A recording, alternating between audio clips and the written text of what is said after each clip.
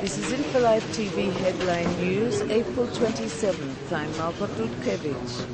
Israel is aware of the dangers that it is faced with, and the government will know how to counter those threats. Prime Minister Olmert said Saturday while attending Mimuna celebrations in Ofakim and Ashkelon. I think that we can say today that the Israeli people has a government that can defend it, and a leadership that knows how to care for its security and future, he said. The IDF has captured 2 terrorists who infiltrated Israel by crossing the Gaza border fence north of Kivsufim Saturday night. IDF forces surrounded the area after the infiltrators were seen in Israeli territory. Soldiers fired at the suspects before apprehending them a kilometer from the border. The terrorists were apparently armed and wearing vests.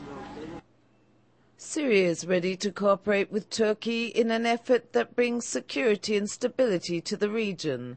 A statement issued by the Syrian government said shortly after a meeting between Turkish Prime Minister Recep Erdogan and President Bashar al-Assad in Damascus Saturday. Erdogan said that Turkey will try to do its best to advance Israeli and Syrian peace efforts. Hamas is still waiting for an official response from Israel to the group's readiness to declare a 6-month truce, Hamas leaders said Saturday. They said the Egyptian authorities, which have been mediating between Israel and Hamas, have yet to come back with an official response. In an interview on Al Jazeera, Israel Masha said that Hamas was ready to cooperate, but added that it is a tactic in conducting the struggle.